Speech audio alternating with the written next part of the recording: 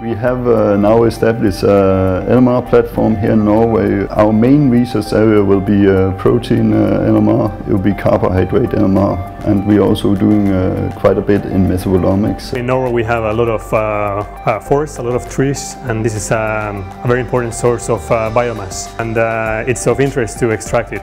In biorefineries this is usually quite an inefficient process because it has traditionally relied on hydrolysis using water. However, these enzymes which were discovered just a few years ago here in Norway, in Ås, they can degrade this cellulose matter through a new novel mechanism. So here we're using NMR. We are the only group in the world using NMR to study these enzymes, and we can do that here with this equipment. The new instrument will really be a cornerstone for the research activities that we have in biotechnology, in chemistry, and also within material science.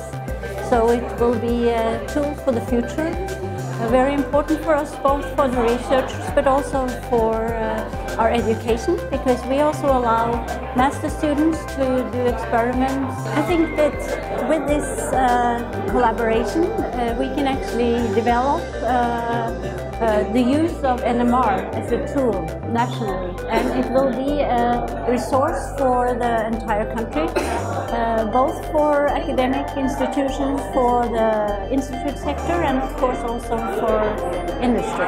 We heard about natural products, for example, and structure elucidation, and we also heard about food materials that should be investigated, and I also personally have contributed on the metabolomics aspect of food and clinical samples or clinical research. And I think it's always nice to see how many different applications we have for NMR. We will definitely be aiming for collaborative work using the equipment established in this lab. I think it's going to be interesting for us to see how we can further develop our metabolomics approaches going to higher fields. There hasn't been any large investment in NMR equipment the last 20 years in Norway.